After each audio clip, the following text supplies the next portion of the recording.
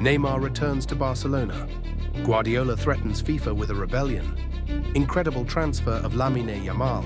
All of this and more in today's episode. Hey everyone, welcome to our roundup of the top football news. Don't forget to hit that like button and subscribe to our channel. If you've already subscribed, let's get started. Barcelona is actively working to bring back their former star Neymar, as reported by the Spanish publication Sport.es. The president of the Catalan club, Joan Laporta, is simply dreaming of bringing the superstar after the opening of the new Camp Nou.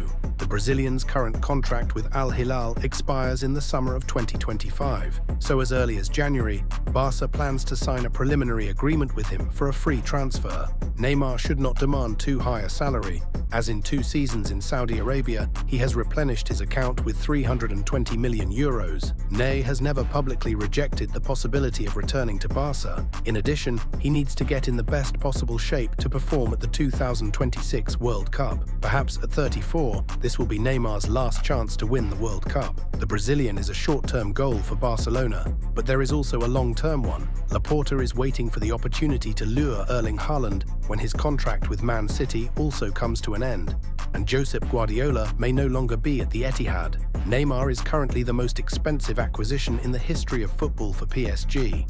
In 2017, they bought the Brazilian from Barcelona for 222 million euros, but this summer, this record could have been broken by the same PSG.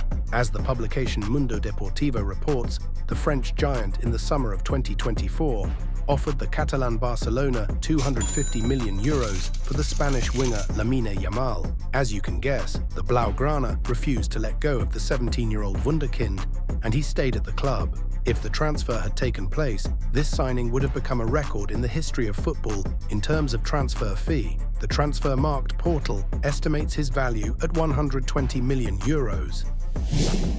French Juventus midfielder Paul Pogba was disqualified in September 2023 for doping for 4 years. The Frenchman did not give up and tried to prove his innocence and eventually won a partial appeal. KS reduced Paul Pogba's doping ban from 4 years to 18 months. The Frenchman will be able to resume training with Juventus in January, and he will have a chance to play in March. Finally, this nightmare is over. I can't wait for the day when I can chase my dream again. It was a very difficult period because everything I worked so hard for was put on hold. Thank you again for your love and support.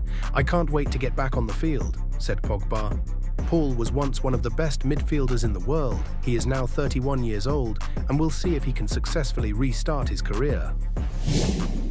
Real Madrid legend Sergio Ramos may sign a contract with Juventus, according to information portals Tuttosport and Goal. The Turin-based club has lost their defender Bremer for a long time, who has a cruciate ligament rupture and is urgently looking for a replacement. Since the transfer window is closed, the Italian club is considering candidates among free agents, and Sergio Ramos, who has a lot of experience playing at the top level, stands out qualitatively against this background. The 38-year-old former captain of Real Madrid, despite his age, is still able to strengthen Thiago Motta's team in the current situation. From June to July 2025, a Revolutionary Club World Championship will be held in the United States, in which as many as 32 teams will participate. Manchester City and other leading European clubs have received a serious additional load after an already exhausting season. However, FIFA has stipulated in the rules that participants are obliged to field their strongest squads with the main stars. This point greatly angered Guardiola, and he is not going to obey the demands of football officials in terms of squad selection. And which players are the strongest? Which ones? Will FIFA tell me which players are stronger than others? I don't understand this. We will go there with the whole squad. We are not going for one game, right? So I don't know who will be the most ready at a certain moment. We are not going with 11 players. We are going with the whole squad. I don't understand how to choose one player who is stronger than others. For me, the strongest means in shape. Maybe the strongest for them is now in a very, very bad condition, for many reasons. Personal, physical, injuries, some other little things. So we are going to play with others. They won't tell me before the match which players have to go out. I decide myself, that's for sure, said Guardiola. That's it for now. Don't forget to like, subscribe and share this video. Keep watching for more football action and have a wonderful day.